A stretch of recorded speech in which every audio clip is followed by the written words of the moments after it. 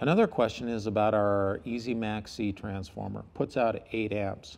The question we get with this is we've got 2 output terminals coming out of the transformer.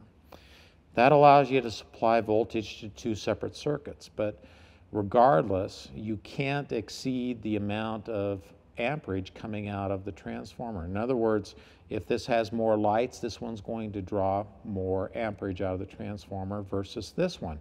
But the 2 will never exceed the total amount rating on the transformer, which is 8.3 amps.